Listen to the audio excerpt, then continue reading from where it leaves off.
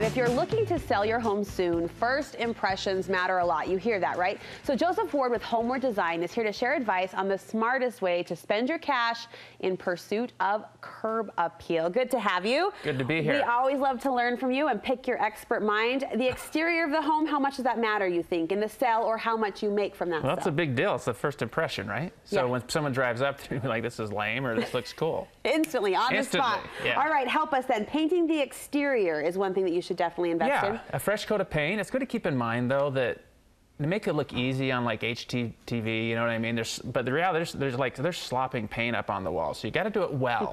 You just can't see the issues on TV. No paint slopping. Yeah, so if you're going to paint your house, do it professionally or do it well yourself. What about the door? Does that make a difference? It does make a difference. A lot of homes architecturally don't have a focal point.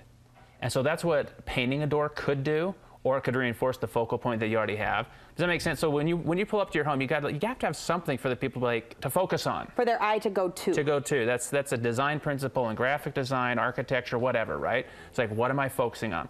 So architecturally, if your home doesn't have this focal point at the front door, that's where a color comes in, right? You can put a color on, that'd help. But the right color matters. We know that too. It does. Yes. Any colors to avoid? No. Okay, all right. It really depends on what other colors you got going on. Sure, sure. One detail that I admittedly never look at, but I know it's important, and I appreciate the value of the roof, the shingles, the condition of that top tier. Yeah, like if you have a good condition, so not only a good condition, but a good color. So let's say it's at the point where you're like, we need to replace it. Generally speaking, lighter roofs aren't that good looking on homes.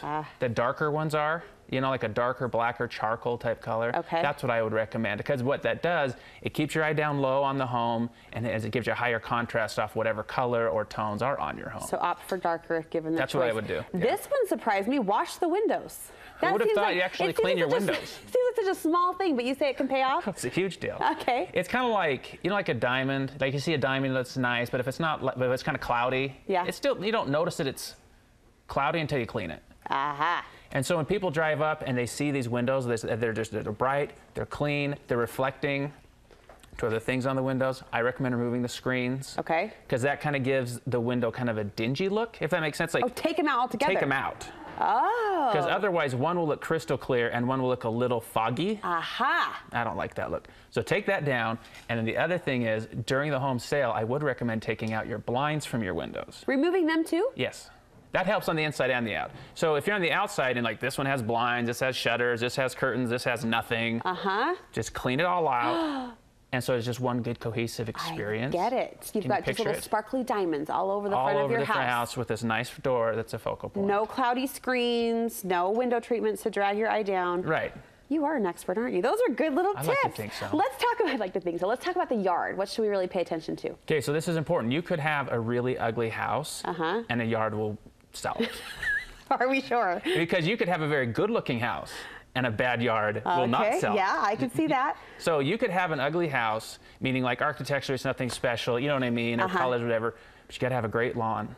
So if you're not into having a great lawn now, just like you don't care about it, but you're trying to sell it, invest in some go to the home improvement store, get some fertilizer, get some weed killer, clean it, or hire someone to do it for a month or two while you're selling the house. That makes a difference. That's an investment that will pay off. Absolutely. I always joke about the father of the bride house, you know, in that movie that had the rainbow arcing over it, and it was just beautiful. Absolutely. And one day I commented on that. I made a comment around that to a friend who's a builder, and he goes, the house itself was not great, but the yard was amazing. So to your point, it is. That sold the whole Especially those all-white homes. You know, that's like really popular now. I live in an all-white home. They look awful without a yard in. We have a yard. We have a yard. Okay. You know, it's just like, it's the greenery, it's the dark, the green, the black, the different tones on the white. They're like, that's beautiful. But dress it up. Yeah. You also encourage, and this goes to your point of hiring maybe some help, some maintenance, but edging can come into play, those crisp lines. I've said it before and I'll say it again. Not edging is like a dude getting a haircut and not shaving his neck.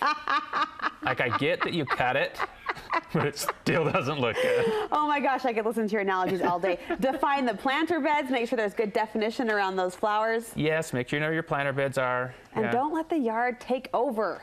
That's an issue, especially in the older homes, right? Even, I say older, 10, 15, you have these massive bushes, like right in front of the house.